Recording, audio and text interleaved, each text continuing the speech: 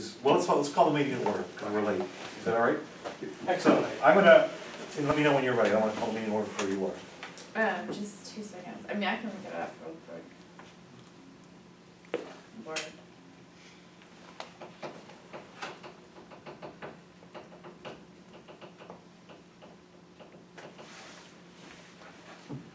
Okay, go ahead. All right, I'm gonna call the meeting to order.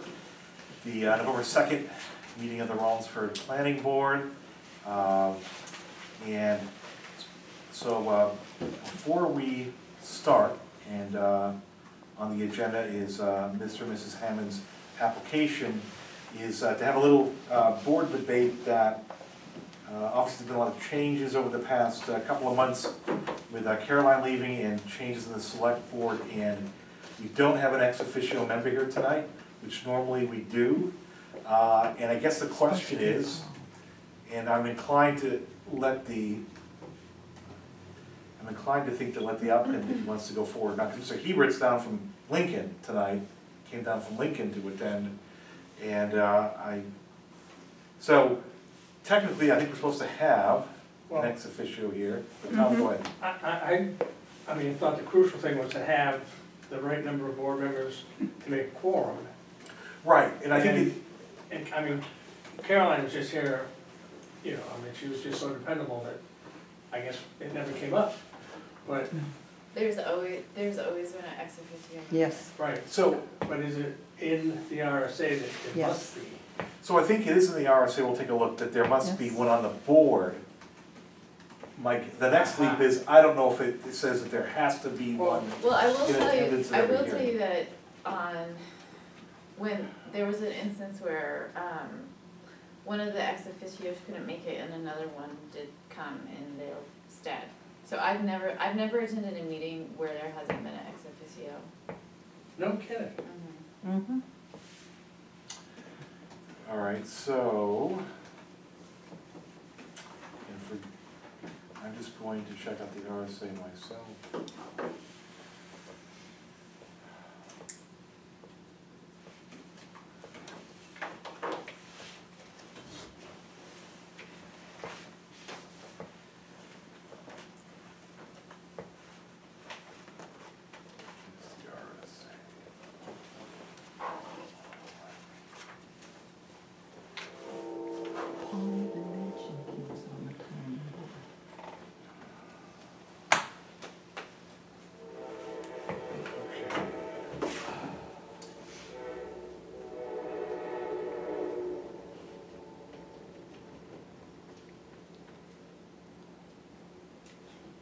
So it does say, so I'm looking at the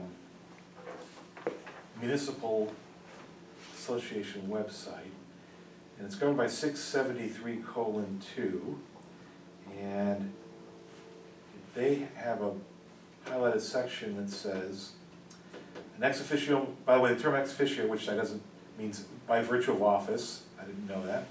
An ex officio has all the same duties and responsibilities as any other member and can make motions and can vote.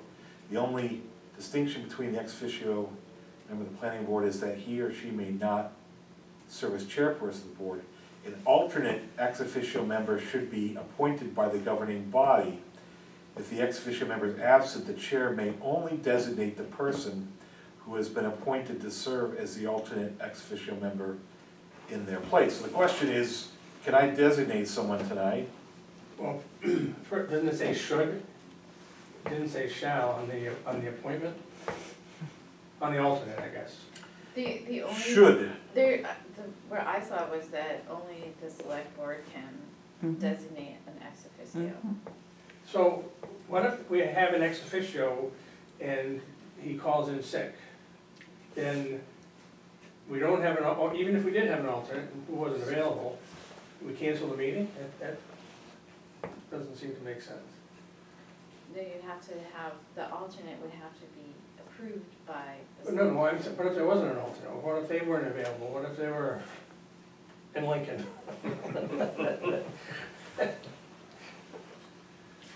I'm sorry, did you say it was 672? 673. 673. And we'll look at the RSAs, and 673.2 talks with the planning board.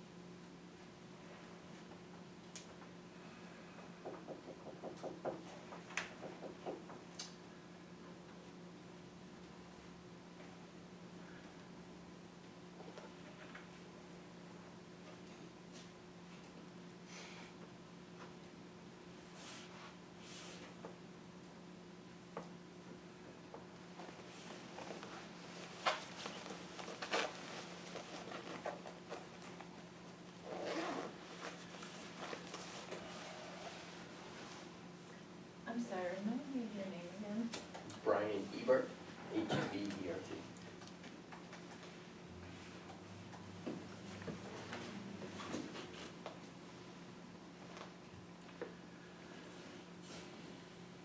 So I think I agree, Tom, after looking at it, that only the select board can appoint the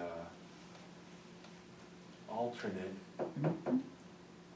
But the further question I have is, does it mean that you cannot run a meeting if ex officio isn't present?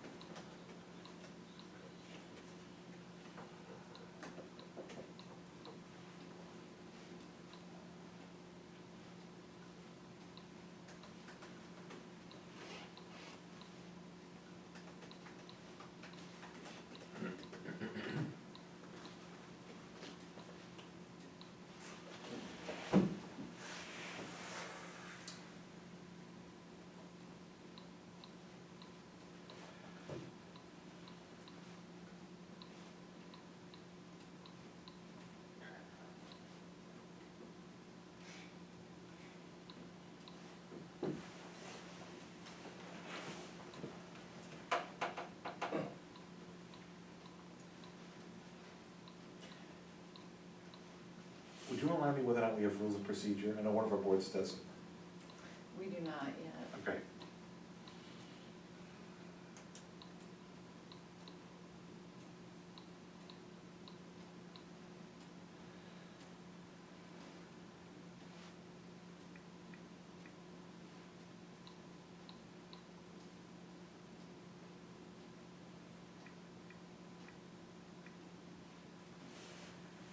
Well, So, Robert's rule.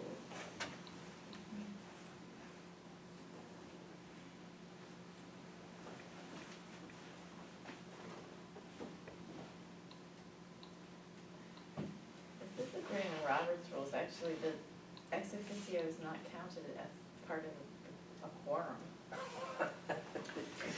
So, So what I'm inclined to do here, Tom, I mean, to have the board vote on also is, I don't see anything that says the meeting can't be held unless the ex officio is here. So I think what I would do is suggest to the applicant that there's a potential technical deficiency, that we're willing to waive it if he's willing to waive it, if the board's willing to waive it, we go ahead. makes sense to me. This is a volunteer organization, so. Yeah, All right, I just have a hard time accepting that there'd be that kind of, kind of power that if one person wasn't here, then we cancel the meeting. However, I will defer to Sarah as far as there are to say, but I don't see where it says, I'm not advocating that it has to be canceled, I'm Understood. just trying to figure out yeah. what, Well, how about if we move forward as you suggested, Mr. Chairman, and I'll call the municipal association tomorrow, and if it turns out this whole thing is void, then you can come back. all right, so I'll put up to a vote to the boards on moving forward as to how people feel about this. So again, there's some issue as to whether or not an ex officio has to be here, and a lot of you are newer members. So we've always had someone here, I think, as long as everyone sat on here. Well, this issue's never come up, so never had the occasion to do this before. So I'm gonna go around for a roll call vote. Well, I'll just do by aye or nay. So the issue is whether everyone feels comfortable or not moving forward with the meeting tonight, offering the applicant the choice to move forward or not. Again, I'm very sensitive to Mr. Hebert coming from Lincoln tonight. So those in favor of, I guess we'll need to make a motion. Let's make a motion to, I'll make a motion that we move forward without the ex officio present, to All right. be able to. all right, is there a second? Second. All right, all in favor say aye. Aye. Opposed? All right, so it's unanimous. All right, so, sorry, Mr. and Mrs. Hammond. By the way, you look remarkably like your father. So the issue a lot of unfortunate legalese you've walked into tonight is that we're missing the ex officio member, which is the representative from the select board or the town administration. There's been a lot of recent changes lately. It's unclear whether or not that person has to be here for us to move forward. I'm not seeing it's saying the statute has to be there, so again, it's put very succinctly by Mr. Clark. I suppose there's the possibility that if we go forward tonight and we get an answer that it's a bad meeting, that someone had to be here, that you might have to come back, but I think it's worth going, it's your choices whether or not you want to go forward. Yeah, let's. All right, so we're going to do that. All right, so Mr. Hannon, it's your application. Please tell us about it. Well, we're looking to put a ADU apartment. I need you to state Oh, your name, right, and your address. address. William Hammond, 64 Rollins Road, Rollinsford. We're got a building permit to put the garage on with an ADU apartment behind it.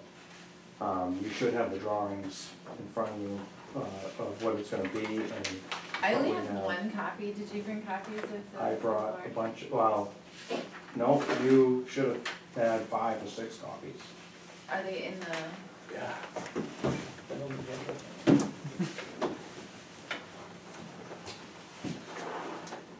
So we're looking to do the garage with the ADU behind it.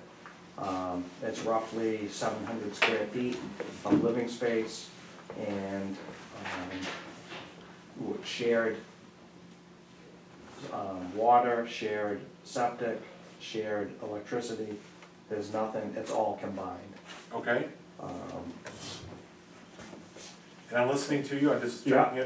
checking the accessory dwelling unit law while I'm speaking, while we're speaking, so.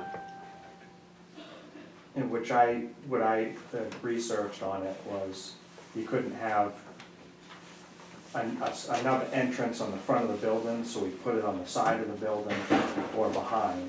So you Okay. can't see that entrance from the street. Okay, all right. And I think you're gonna get a copy of that right now. So there's a floor plan, and I believe there's an elevation plan so you can see, which would be on your second copy. Is there an elevation plan too, Paul? On the back side? Yep.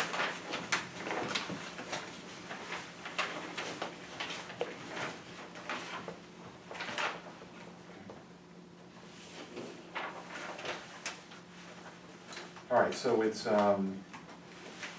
less than 750 square feet or less. Do you have a approximate square footage on here? So if you go to,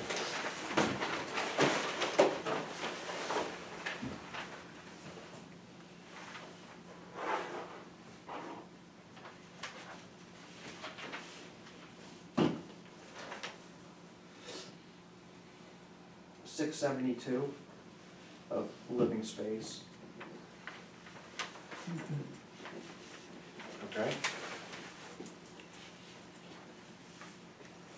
And then there'll be unfinished storage, which will be accessed, you'll be able to get it from both the main house and the garage.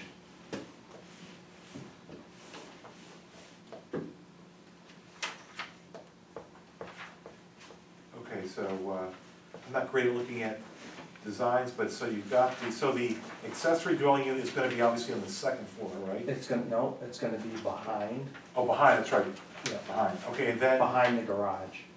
and then on top, you've got 2 areas of unfinished storage, is that right?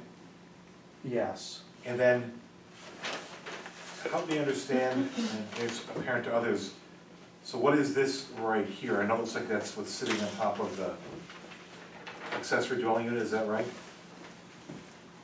yes, in the back, on that, Right, on so- that side, yes. So is this just showing? That's just showing a aerial view. Okay, it means there's nothing on top of it? Nope, it's all open, it's an open concept, vaulted ceiling, so if you go back to that, the drawing, it'll show you right in the living area is a vaulted ceiling.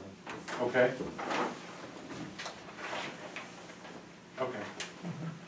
All right.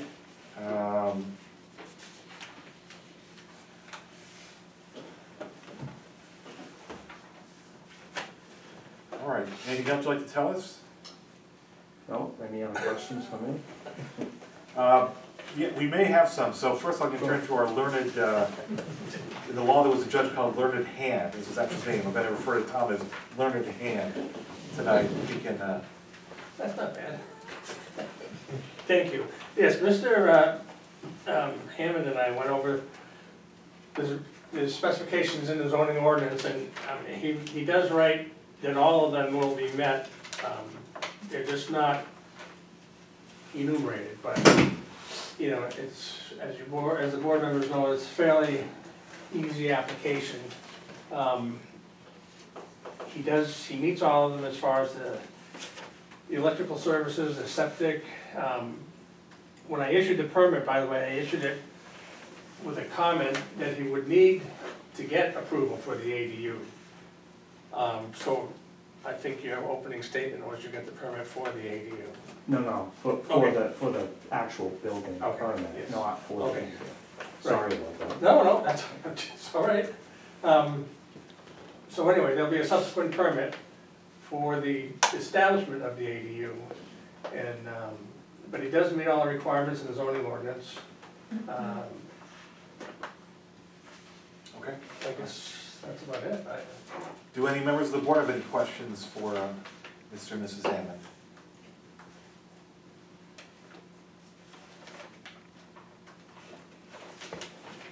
And just by way of background, it used to be much more restrictive law in New Hampshire on ADUs and substantially lessened a couple of years ago. So that's why we're going to see a lot of these coming in. So, all right. Well, I don't have any questions. So I believe at this point, I am going to open the public hearing and see if there's any members of the public that would like to have any questions or comments. And I'm not seeing any. The stalwart videographers in the back, so, all right, so, not seeing any. Who live right down the street. Yes. We're neighbors. Yes. Four houses down? Yeah. Yeah. So, not seeing any of the public, I'm going to close the public hearing. And so this is, I believe, do we need to find the applications complete, Tom, or not, where it's a, Yes. All right. So, let's, we need to vote on that also, I believe, yes. Yes. So, would someone like to make a vote, one way or the other, as to whether or not the application presented us before us tonight is complete? I'll make a motion that we approve the application as read off to us. I think No, we have to have, We're accepting. find a complete, accept as complete first, then we vote on. Yes, we'll accept it as complete now. All right, is there a second? A second. All right, all in favor say aye. Aye. All opposed, all right, the ayes have it, unanimous. All right, and now I think it'd be appropriate for, there to be a motion to approve the application for the conditional use permit. Someone like to make it? Richard, lean on you I again. will make that motion. All right, is there a second? And there's a second, yes. All right, all in favor of approving the application for the conditional use permit as presented tonight, say aye. Aye. All opposed, the ayes have it, it's unanimous. Congratulations. And so that should conclude the Hammonds for tonight. It does, it does. So you're free to leave. So All right, Blake, when do I now move I in? just get a copy of this, This or nobody's. how does that? The The notice of snowbirds, decision I will come. figured that's what it Okay. was. Yeah, I mean, we have a time They frame, wanted a whatever it place to is. come back to. for notice. I'll do it tomorrow. That's Oh, what, okay. that's I what wanted to I, put a garage on it. Yeah. Okay. that's what I told Charlie. All right, please say hello to your father for us. I will, thank you for your time, I appreciate it. That's it. On the back side, not above it. All right. I'll be in touch. Okay, I figured that's who it was. See you guys. See ya. The next item on the agenda is, let's do the approval of minutes from the September 7, 2021 meeting. Does anyone have any comments on that? And failing which, we'll entertain a motion to approve the minutes, or for a, right, a motion to approve the minutes. I have a question, no, I have a Yes, question. yeah, please, yeah. On the one of the highlighted spots on other business came up with, that Miles England had an interest in joining this board, and I don't know if that happened. Has he applied? Has anything happened? So yeah, that's a good question, I don't know the answer to that. I don't know the answer. Nor do I.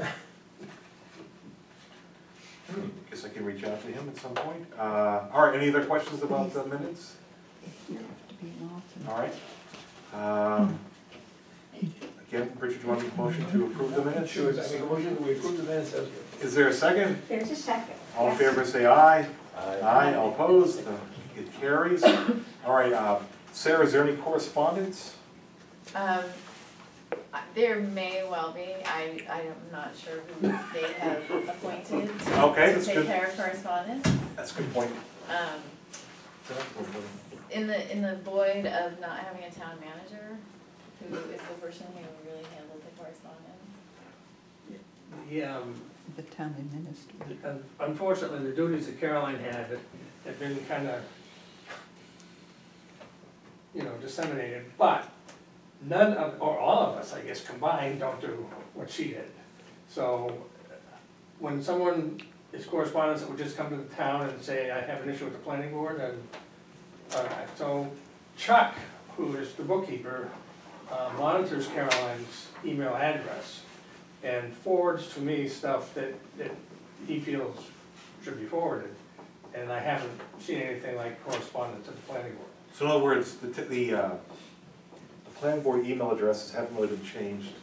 No, it's still just planning board, and, Bless you.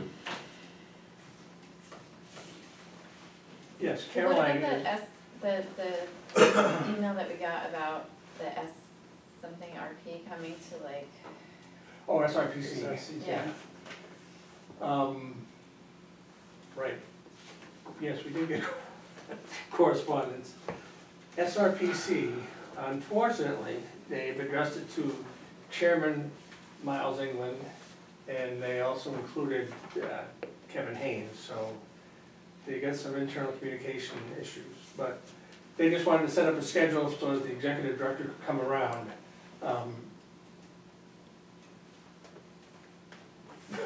Okay. They're looking for a short meeting from what I gathered, 10 to 15 minutes or longer Yeah. if we wanted it. Yeah. It was just kind of informal, informational type of meeting is what I understood it to be.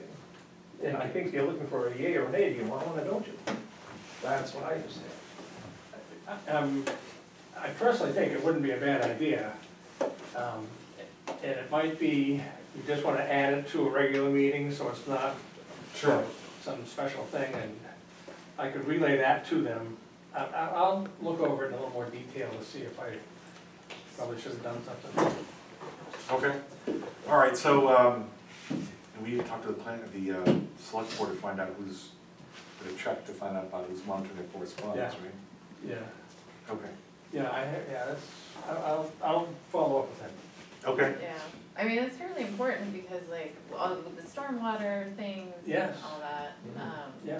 there should be somebody. Yeah. Just as a note, your selectman's supposed to be Paul. I just texted. Yeah. Yeah, All right, okay. So, next item, I think it's gonna move on, is to, Ms. Clark, you had some information about Casanelli towing? I wanted to give you some background. I mean, you know that it was voted, I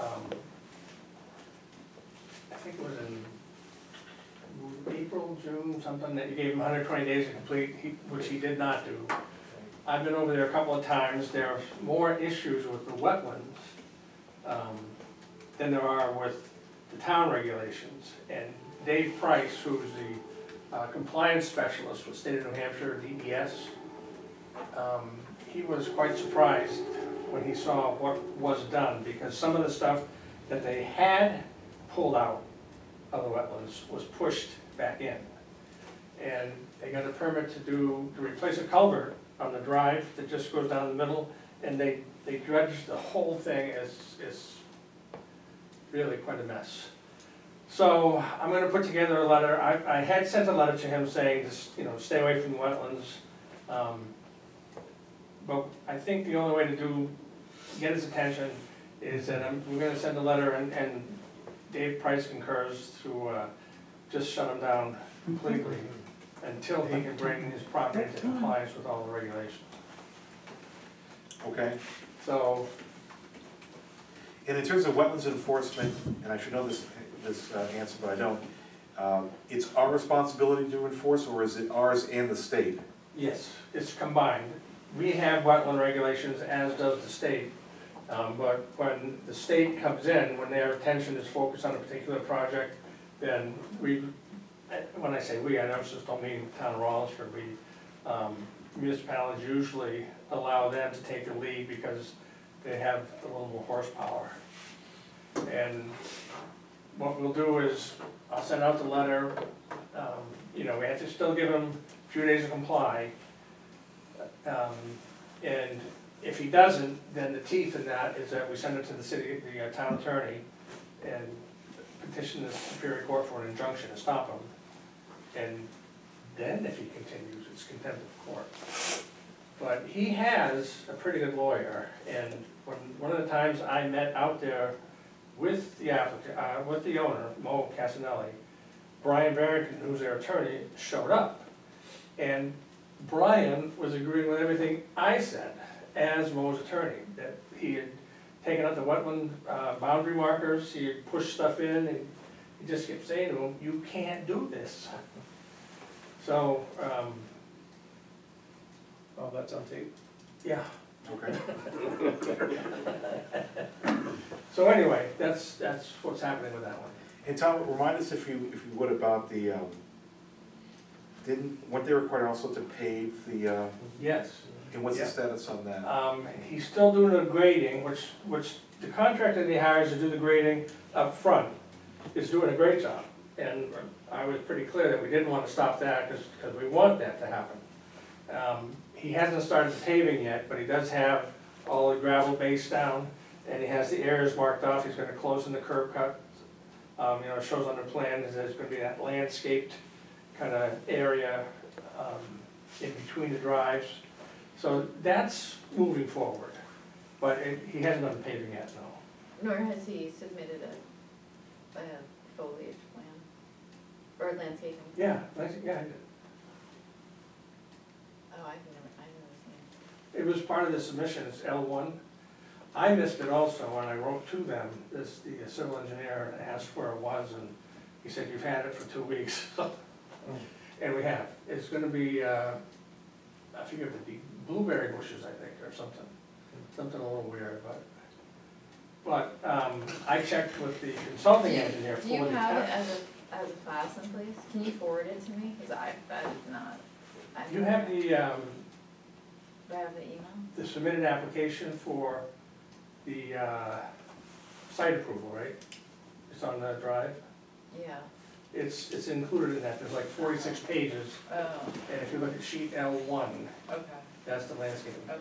If you can't find it, I'll certainly forward it, I'll send it over, but we do have it.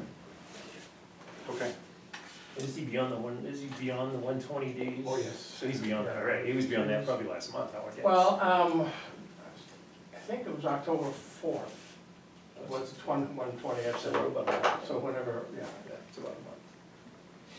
So that's that. Okay. However, I do have another issue to discuss, which was mentioned a couple of times, the waiver request on Summersworth Road for Daniel Pepin and Brian Turgeon. So there's a property on Summersworth Road, it's on the right-hand side before you get to Mr. Casanelli's spot. And there's a detached garage way in the back, fairly large, commercial size. Brian Turgeon got a permit to build that to do work on his vehicles. So then Dan Pepin, who was Brian's mechanic, said, why don't you let me fix cars also? So they came to the planning board, and it was approved, but there were a couple of items on it, one of which is a certain amount of paving around the garage. parking area, you know. And that hasn't been done, and this was back in 2018, May of 18. So I spoke with both Dan and Kevin, and it's a bit of a conundrum because in looking at this, Dan was the one that showed up to the planning board. He was the one that made the request, he was the one that hired the engineer, he was the one that had the plans. So he was the one, understanding that he doesn't own the building, he was the one that was gonna make all these site improvements. So none of them were done, and it's been dragging on for a while. So when I spoke with Kevin, he said, other than owning the building, he really has nothing to do with it. So I talked to Dan, and he said, yeah, but I'm all done. So I went out there, the building is pretty much empty, except for some of Kevin's stuff, the owners. But there is no operation of any auto service going on there, and hasn't been for a long time. So my issue, which I'm gonna check with the municipal association, do a little more research. Do we have to make the owner do the conditions of approval if the business for which they were approved does not exist? So the sign is still there, but Yes. the business Yeah, is I'm not gonna have to, operational? yeah, I'm gonna get, I mentioned that to Kevin, and I mean Now, when you Brian. say, okay, Huh? you keep saying Kevin, but you mean Brian, right? Brian, Okay, sorry, Brian. Right. It's Brian, yeah, Kevin's his brother. Interesting. What? So, because I remember that application, Yeah, And yeah, then, you can look at it, I mean. yeah, We couldn't find it here in town hall, so I contacted the engineer and he sent me over all the stuff that he had submitted to the planning board and the notice of decision and everything, and, yeah, my only issue is, do we make the guy do it if the business is not there? And so if a new, so if a new business went in there, a new auto repair business, so the question is whether the new auto repair business would be subject to this? Well, I think yes, that's a good question, and I think it would make a difference depending on how long they came in. Because if this was approved May of 18, and there is no work done for 5 years, then the approval becomes void. So, you know, there's maybe a couple more years, but if someone comes in that 2 years, then absolutely, if he's working in there as an auto repairer, I wouldn't have any question. I would be able to tell them that, yes, you do have to do this as part of the approval for that use at that location. But, anyway, I'm waiting for an answer from the municipal association and just to see if it's something we make the guy do, but it'll just sit there because there is no auto service. And yes, I do have to address the sign. So for lessons learned for the future then, on a similar type application, we need to, are you saying we need to ensure that the owner of the property is involved in the process? Actually, I wasn't saying that, but it's a good idea. Yes, I think the owner should be aware that they're responsible. I mean, it's his tenant, it's his building, it's his property, and I think though we would still have an issue if the guy didn't, you know, the business wasn't run, the owner called up and said, he's not doing it, do I have to meet the conditions of approval? And I really don't know the answer. Okay. But I wanted to bring it up because it was asked about, and weird, Kevin was one of the ones that asked. But anyway, so I looked into it and that's what I found. All right. well, like, so if somebody came in, they could claim it was a grandfathered use and not have to have site approval? Within the next couple of years. Yeah, Yeah, but without these conditions being met? no. If someone came in before that, say it was you, Yeah, you wanted to open up car repair, a dream of mine, yes. we'd have to have all the improvements done, regardless. But like, how would I know that? Well, Would I find this out when I go to apply for my business license? I would get, I don't know, because you do that through the state, right? It would probably be one of those things where you open up and start working on cars, and I come up and say, by the way, you have to do this. And then you say, I didn't know, and you go to the owner. But yes, I think, I really don't know of another place where this has happened, where it's the owner, but he pretty much, you know, gave all the responsibility to the tenant. It probably should be a little more communication between the town and the owner, saying, you know, you're liable for this stuff. It seemed like there should be, because the other, you know, take an example of Sarah's case, Sarah comes in and she decides to negotiate the rent or whatever for the owner of the property, not knowing she could be held liable, and the landlord may say, well, I'm not gonna let you out of the lease, you signed the lease, I didn't. So it seems like that's something we need to nail down in the future. Yep. It's a basic fairness issue Sure. to the owner, to the tenant, Yeah, yeah. I mean, I remember he came in and he did, and it was Kevin McNamee who was Yes. representing him, and they did say they came with the full knowledge and consent of Brian. Yeah. Yeah, And he knew he had to make some changes to Yeah. have it be a commercial auto body Yeah. shop. So he did claim that the owner had full knowledge of, well, yeah, Brian's not denying that. yeah, But what he said was, it was Dan that got the approval, and it was Dan that was gonna run the business, and it was Dan that was gonna do the improvements, and Dan is not there. so maybe what we need to do is, I don't know if the towns do this, if, when someone comes in and says that they have the full approval and consent, the owner needs to sign that in writing. It's almost like a Contract.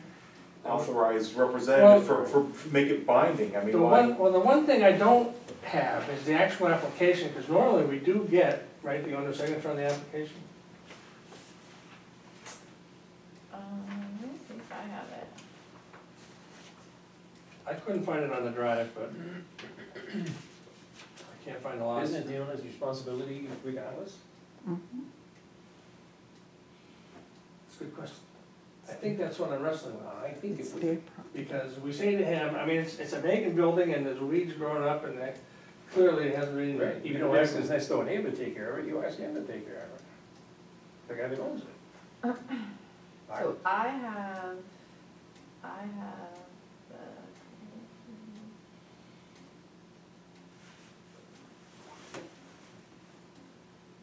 I mean, I have a lot of these documents. They, this application is just at the start of when we were requiring people to send a electronic version. Oh, So I do have some of the documents here. I do see a letter of authorization oh, from Brian Turgeon authorizing Kevin to represent the site review application submitted by Dan Pepin relative to my property located at tax map 2, lot 22. It's signed, so you have that letter of so that's, authorization. okay. So- I'm happy to send you all of this. Can you scroll back down to that letter that you can? So the letter says, I, Brian Turgeon, authorize Kevin McEnany, gives his license, to represent the site review application submitted by Dan Pepin relative to my property located at tax map da-da-da. But does that bind the owner to the, I don't know if it, I think so because like, he's saying any changes that Kevin is going to agree to, I'm authorizing him to make. Right. So Kevin I'm no is, attorney. Kevin is This authorizing, is what I'm reading. Kevin is authorizing Dan, and Dan is gone. Dan is not there. The building's empty, there's But been no, But oddly, he's actually not authorizing Dan. He's authorizing Kevin. oh, to represent him. Kevin McEnany? Mm-hmm. Oh, yeah, that's, it's But weird. no offense, the letter could be, doesn't say to represent my interests, represent the site review application submitted by Dan Prop. I mean, Yeah. I think we have to be a little more specific on this stuff in the future. Yeah, but I will follow up. I mean, And he doesn't have any interest in opening anything in the future, right? no, it's just sitting there. I mean, he doesn't have his stuff there. There are a couple of vehicles, you know, but it's not an active site at all. Okay. Yeah, well, let us know what you find out, Tom. I certainly will. And I will follow up with SRPC to see if they'd be interested in coming, you know, one of the regular planning board meetings and Sure. we can maybe put them first on the agenda if they wanna leave first. And another thing. Last month, didn't we cancel a meeting? Mhm. I think so. Well, I was informed that of all the land use boards, you know, conservation, zoning, et cetera, et cetera, et cetera, the planning board is the only one that must meet once a month. If you have no applicant's application, you must meet, you know, open it, and it's 67310, Sarah, if you're looking. No, I am aware that that Oh, exists. yeah, so I guess it's just, you know, moving forward, we have to have a meeting. Like even if you just open and close the meeting. Yep. Seems, okay. And I'm not sure why the planning board is singled out and like the zoning board doesn't have to, or however many, you know, it lists the boards and, you know, it said they may have meetings once a month, but planning board is shall. All right. All right. Anything else for us tonight? No, sir. I have a question. Sure. There was an inquiry about something called tiny homes. That's right. Is there any restrictions or requirements or regulations or RSAs about that? Does anybody know about that? Yes. Thank you. Tiny home is one of those things that's kind of working its way through the whole system. That particular email was from a representative of Tiny Homes, Okay. who, of course, is trying to get them approved everywhere. Okay. What they actually are, I mean, they're like 400 square feet, usually they're really tiny. Pretty small, yeah. A lot of times they're on trailers. Right. So the issue that, from what I understand, regulating authorities have, is that, is it a mobile home because it's on a trailer, or a manufactured home, because it's on a trailer? Or is it a house? In my opinion, and in the New Hampshire Building Officials Association opinion, it is not a house because it does not comply with the codes adopted for a house. It's one of the things being size, you know, there has to be minimum size. So it's still kind of working its way in New Hampshire. I'm not sure of any community in New Hampshire that addresses them specifically and or allows them. It's come up a few times in conversation, but it's just kind of. Here's my question. If somebody were to come up with the idea about, I'm gonna have one, and say John has got 15 acres of land, and he doesn't mind sharing a quarter of an acre with this person, is it allowable? Off the top of my head, I would say no. We would have to have, you know, if it was gonna be a principal dwelling, then it would have to have its own lot. So it would have to be subdivided. Okay. Then we'd have to see that it has, you know, sewer, water, et cetera. Usually they're self-contained, Right. so it doesn't mean any of the building, plumbing, electrical, mechanical codes. Okay. So the answer would be in this case, no, in New Hampshire, right now? Correct, yes. Okay. Thank you. Okay. I think it'd be appropriate to entertain a motion to adjourn. All right, I'll make a motion to adjourn. And I second that. All right, all in favor say aye.